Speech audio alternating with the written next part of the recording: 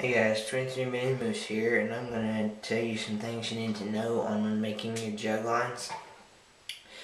I've already made a video on how to make a jug line, but I forgot to add this to it.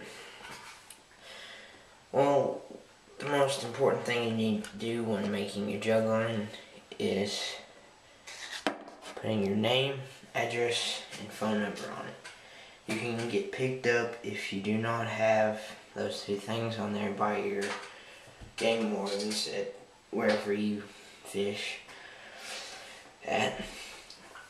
And people will just sometimes go by and pick up your jugs and check them and everything, and if you have your name and stuff, it might be a lot less easy to do that. Well, another thing you might need to know is if you are at night and you're constantly hunting jugs down in the water, if you're checking them and stuff, is you can put a glow stick inside, and if this is a clear bottle or if it's like a really thin white bottle, you could probably see it still, but yeah, if it's floating like this or like this, whatever which way, if it's like this, if a fish is on it or something, it'd be real easy to see like the light through these thin bottles.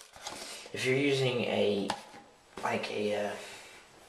styrofoam or something like that, you can do it on this too, but get you a piece of twine like this and just tie another separate thing on from the line that goes all the way down. I don't have any with me right now, but I will show you some other time if I have time. And then you get a lighted cork. You say where you find those, but you can find them at Walmart. Is a good place to find them.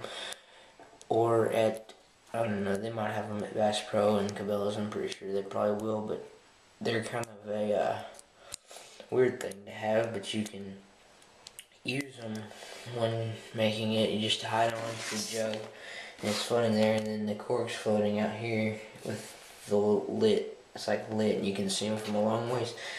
We do that quite a bit when we're fishing, but yeah, that's about it. This is 23 Mini Moose here. Please rate, comment, and sub. Thanks. That was tips on when making your jug line.